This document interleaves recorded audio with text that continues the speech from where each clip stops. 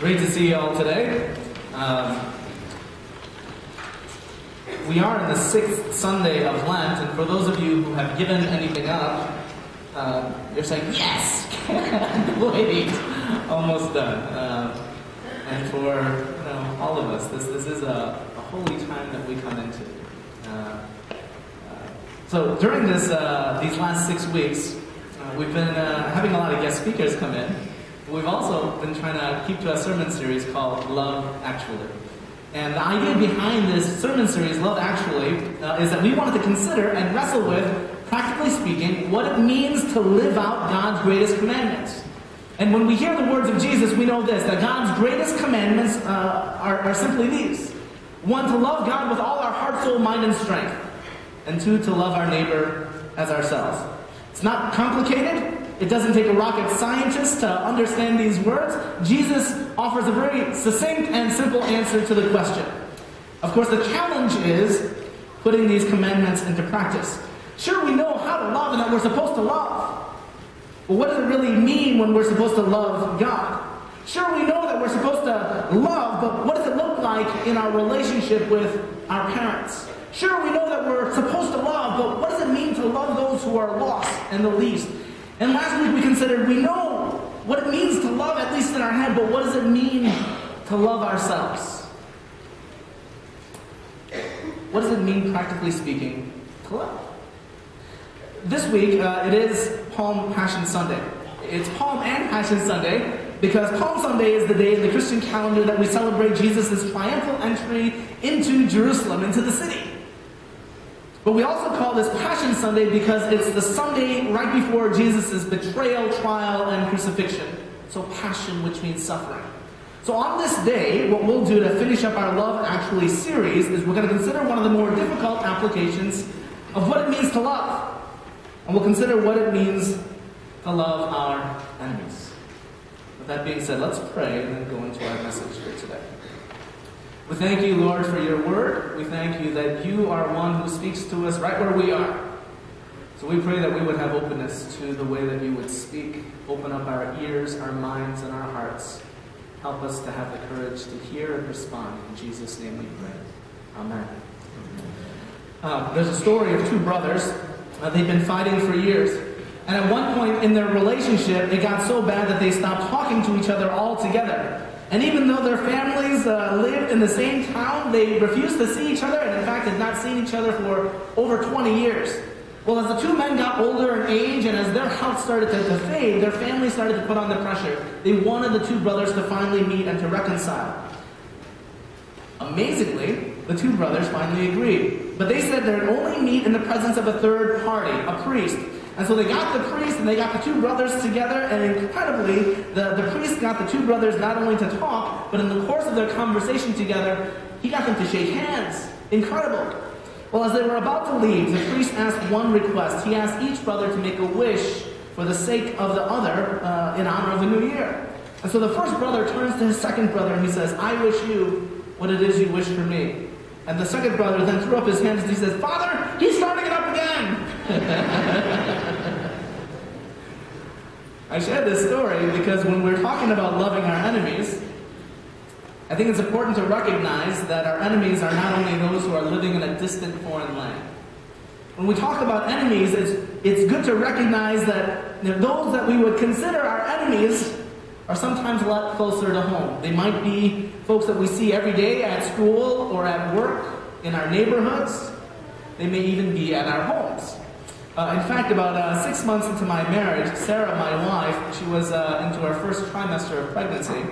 She taught me a new Korean word. I grew up mainly in the United States. I didn't know this word, but this was a word that she would frequently call me when I would come home late from church.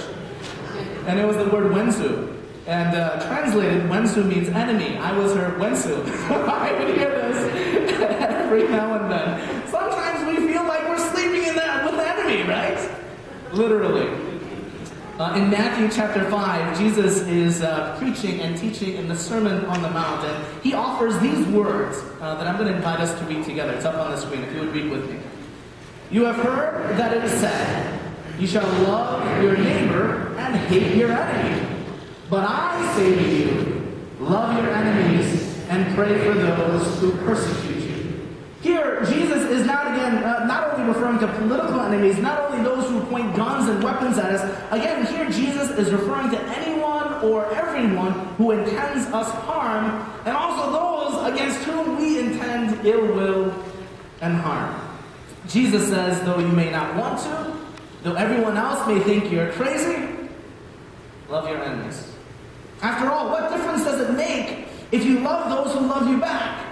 What good is it if you only show kindness to those who are already showing kindness to you? What impact does your faith have on you? And so Jesus says this: if we want to be his followers, we have to follow his example. And Jesus' example is this: he loved even those who considered him their enemies. And here's the key. If there's something that you leave with this morning, here's the key, the big idea for today that I hope you take away. We're commanded to love our enemies, not just because we should, not just because we ought to, not just because it's the right thing to do. I think Jesus commands us to do this because it is the way to life. Jesus commands us even to love our enemies and those who are most difficult to love because it is the way to freedom. If we want to experience the life of love and joy that God created for us, we've got to learn how to love and pray even those who are the most difficult to love. Consider our morning's gospel reading a little earlier in Matthew chapter 5. Jesus has these words, verses 23 and 24. Again, if you would read with me. Therefore, if you are offering your gift at the altar, and there remember that your brother has something against you, leave your gift there in front of the altar. First go and be reconciled to your brother, and then come and offer your gift. And here's what Jesus is saying. God, our Heavenly Father, takes our relationships with one another really seriously. In fact, our relationships are so important to God. Why? Because our relationships with each other, they don't only affect those individual relationships. These relationships that affect us maybe negatively, they affect every other part of our lives. So consider this. If we come to worship God, and we come to worship, but our hearts are filled with anger. If we come to church and we come to worship, but our soul is weighed down by bitterness. If we come to worship God and our mind is replaying events of pain and hurt from the past over and over again. The reality is this: as much as we might want to, loving God and worshiping God is impossible. We don't have the capacity to hate. We don't have the capacity to hold tightly to grudges. And at the same time, love God with all our heart, soul, mind, and strength. Amen? I want to show you an illustration of what this looks like when we hurt others and others hurt us. I'm going to invite a volunteer to come forward. Volunteer. This is Lance. I needed a strong guy for this. Because here's, I think, the reality of what happens when we hurt each other. Lance. Say Lance and I are really good friends and I trust him. And I trust him and tell him all kinds of stuff like, who's the cutest girl at school? And he decides it's really funny. And so he tells everyone else. When he shares this with everyone else and I'm really hurt, here's what it feels like. There's a stone that's put on his heart and a stone that's put in mine. And we start carrying this around. And of course it never ends there, because now that he said something about me, I'm going to start saying something about him. So I'm going to give him another stone. And this is the biggest stone here.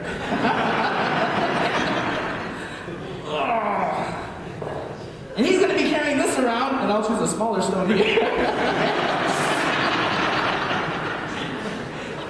I'm weaker. And we start carrying these around, and so I exchange back and forth. We're sending text mails and emails, and we're getting friends to side with us, and all these little things add to more rocks, and more stones, and more rocks, and more stones. And we think that this is only going to impact us just in my relationship with this other person. And the reality is we end up carrying this bag everywhere we go. So I'm going to ask Lance if you would sit in the front with that on your lap. And I'm going to try to preach this message with this on my arm. It affects you. It affects all that you do. Again, you might think, that hurt that happened, it only affects this one particular relationship, this one area of your life, only in this one context of your life. But the reality is, when you come home from work, when you come home from school, this burden that you carry, you can't let it go. It impacts you when you're trying to deal with your family. It impacts you when you're trying to be with friends. It impacts you even when you're trying to sleep. When you're trying to concentrate and do those other things. When you're trying to focus on those other areas of life. When you're trying to do those hobbies and activities that used to once fill your heart with joy, you find yourself weighed down. You might not know why, but here's the reason. Because you're carrying around something that's hurt. And you don't know how to let it go. Some of us, when hurts come our way, we think it's all right. I'm strong enough to handle this. I'll deal with it my way. Which means you don't deal with it.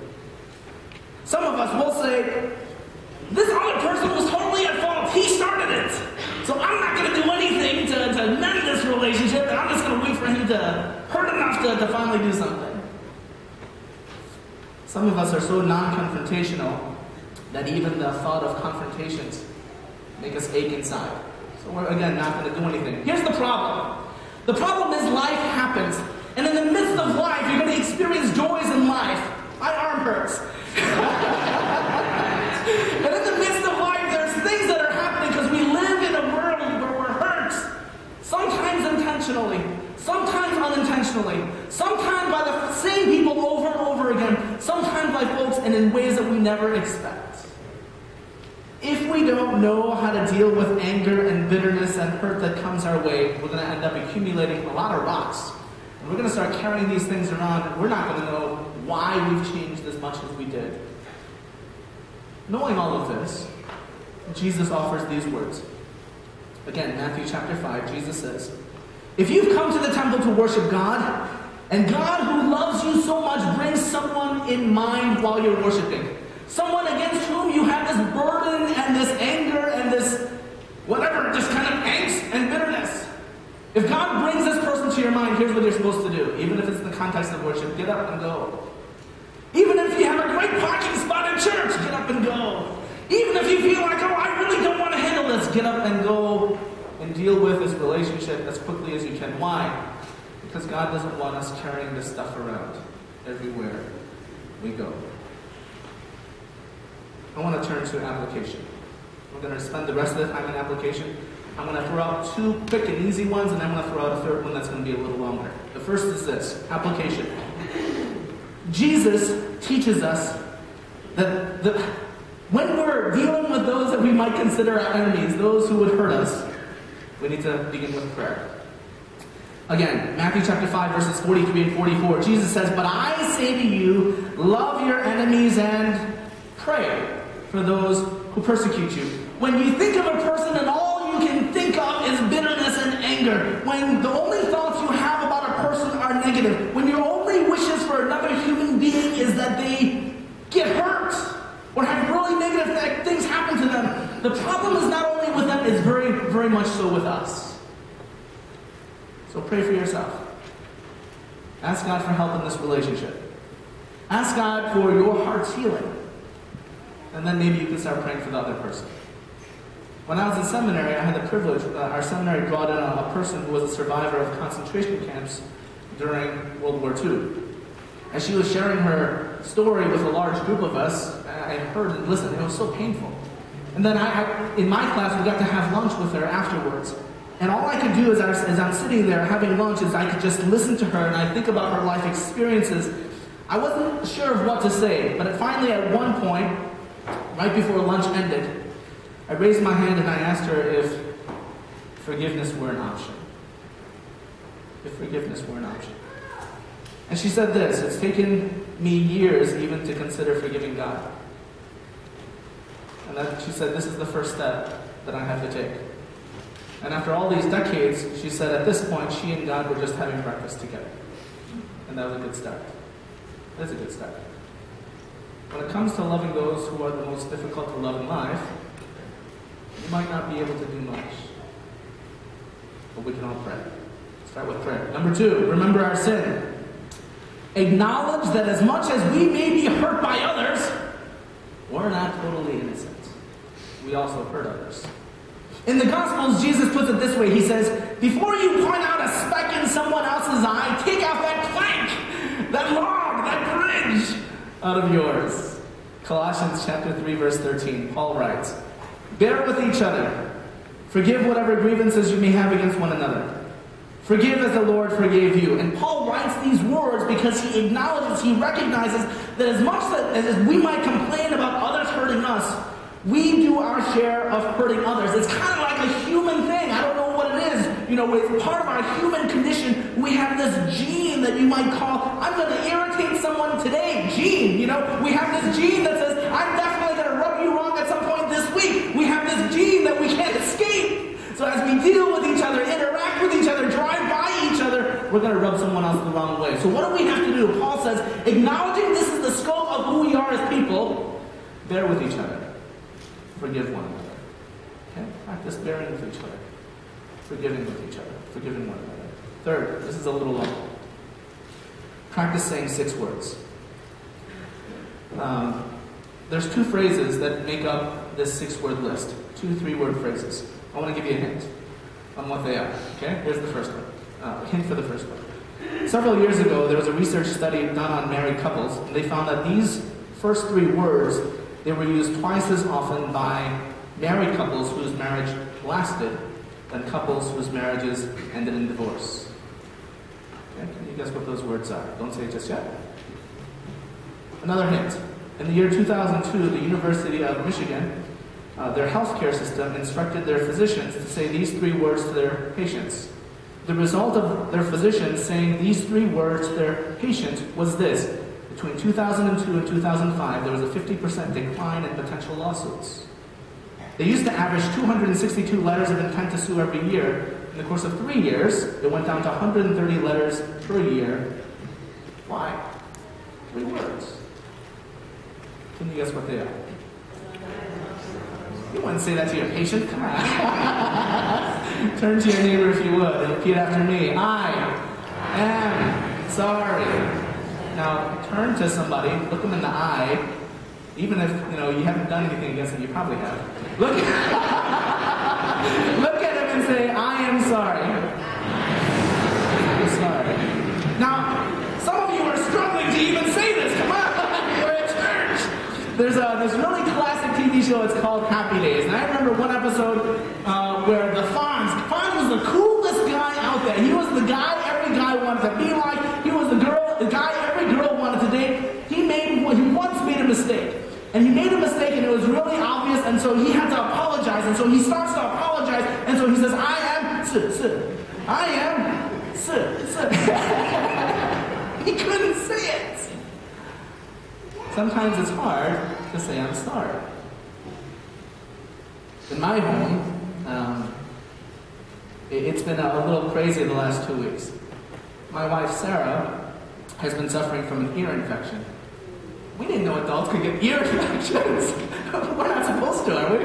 Anyway, she has an ear infection, and it's been pretty painful, and it's knocked her out, and we've been going to doctors and trying to do different treatments, and she's been on drugs, and so, she's been cranky and moody, and crankier and moodier than other times, and I can say this when she's not here. But I've been cranky and moody too, so one day this week, again, she's on these antibiotics and all this different stuff, and really uncomfortable. I come home late from church. She jokes, she throws out this kind of intimate joke that we have that I am her Winsu. And I don't know what it is. Usually we can just play with this, but I lost it. I got really angry. Long story short, we end up fighting over this because we end up having this really terrible fight. I knew that she was sick, and I knew that I was a jerk, but like a lot of guys, I have the spiritual gift of pouting, and so I pouted for the rest of the night, and I kept replaying the scenario, how unfair the situation had been, and how I'd been wronged so much. But of course, here's the problem. I just want to pout, and this is what I want to do in the middle of the night. But I had the dilemma of preparing for this message. And so, here on one hand, I want to pout and just stay angry. On the other hand, I'm preparing a message on loving your enemy. And so, the Holy Spirit is just plaguing my heart, and we're having this conversation. Finally, the next morning, I did the really, really mature thing and pretended nothing happened. And then just before I left out the door, I said, I'm sorry. I can barely say it, I can barely say it. When you're the one at fault, it's not always easy to say I'm sorry. But consider what happens when you're able to say I'm sorry to somebody. Lance, if you would come forward, please. When Lance and I decide that we can finally get over this, here's what's going to happen. Yeah, my arm hurts too.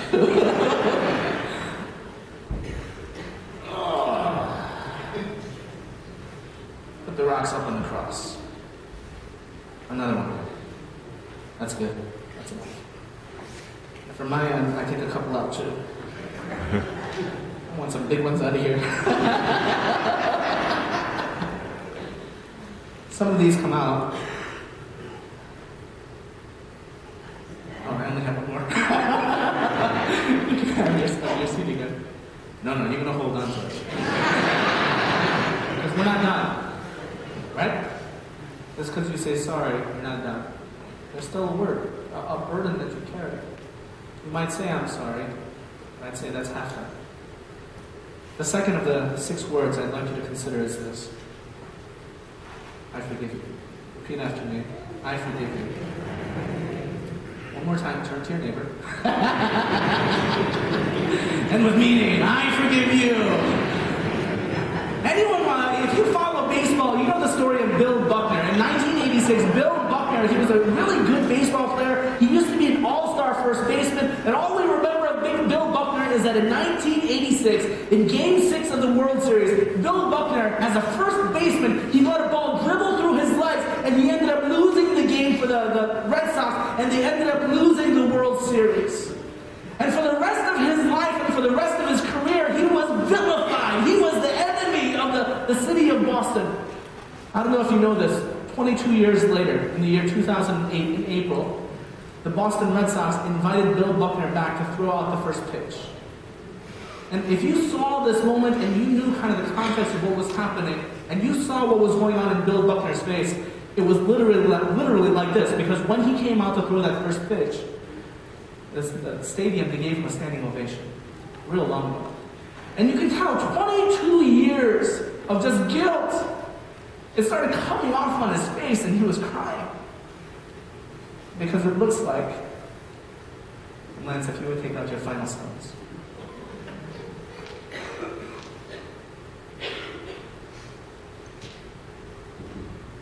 It looks like this. And not only we can say, I'm sorry, but we experience someone saying to us, I forgive you. I want to close with just a couple of thoughts. The first thought is this: we can't force someone else to forgive us or receive our apology. Can't do it. What you can do, again, what does Jesus say to do? You pray and you wait. If God's been working in your heart and God's leading you to forgive or say, I'm sorry, then you do it and you extend it, but then otherwise you wait and you pray for God to work in the other person's heart. Second thing, forgiving is not forgetting. Now I know that scripturally it says that when God forgives us, God puts our sin as far as the east is from the west, which means that it seems like just it's all gone. But for us as human beings, we don't have minds that are like computer, things where we can drag this memory into a recycle bin and just have it gone forever. We still remember. That being said, if forgiving is not forgetting, then what is forgiveness? Forgiveness is making room for God to come into the places of our lives that were once dead. Forgiveness is letting God go into those areas that are just filled with bitterness and anger. And if you ever have done gardening in the spring and you have to break through fallow ground in order for there to be new life again, you allow God and invite God to break that ground and bring new life again.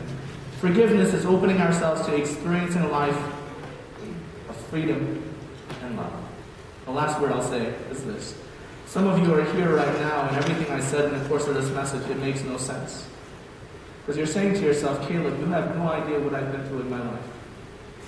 You have no idea how much pain I've been enduring. And I know there's some of you out here. Here's the good news, and I'll end with this. One message from one preacher is not going to do much. But while we are unable, God is able. Amen? Amen. While we are unable, God is able.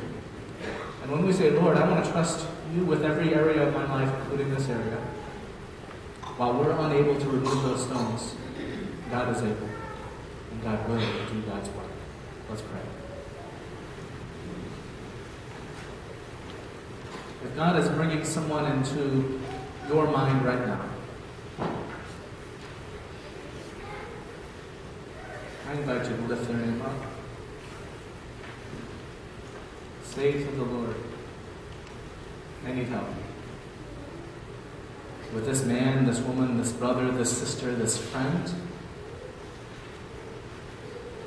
I need help.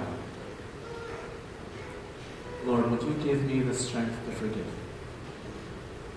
Lord, would you allow me to experience freedom in my life so I'm not carrying around these burdens like extra baggage all the time? Lord, would you offer us freedom? We thank you, Lord, that you are the one who invites us to life. And Lord, you've died on the cross to free us. So Lord, we pray that you would move among us, that you would cajole us, that you would challenge us, that you would help us to hear your invitation, not simply to live, but to live well.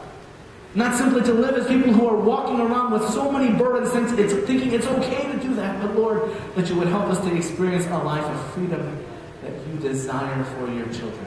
Bless us. Help us to respond to your word. Help us to experience a life of freedom. In Jesus' name we pray. Amen. This is a time in our service where we invite everyone